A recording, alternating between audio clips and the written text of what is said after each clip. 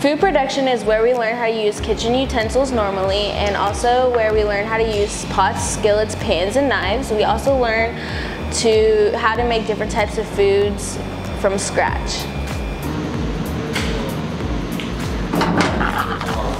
In the Ag Academy, I have many opportunities to learn different skills that can lead to a job after high school. Whether it be welding, mechanics, food production, horticulture, my possibilities are endless.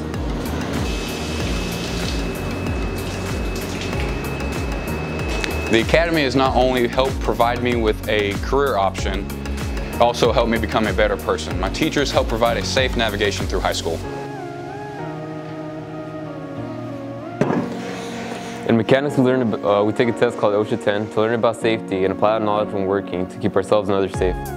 The Agricultural Academy has 3 different programs of study: Agri Mechanics, Animal Systems, Food Products, and Plant Systems. Students enrolled in the Agri Mechanics program will take Survey of Agricultural Systems and Agricultural Mechanics.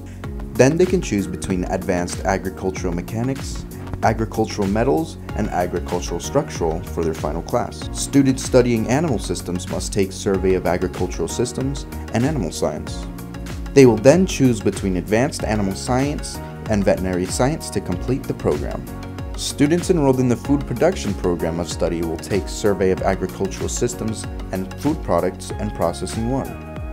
Then they can choose between Food Products and Processing 2, or AG Education Capstone. Students studying Plant Systems take Surveys of Agricultural Systems and Plant Systems. Then they will choose between Advanced Plant Science and Greenhouse Management for their final year. The Agricultural Academy is open to all. For more information, email cburkett@sdale.org.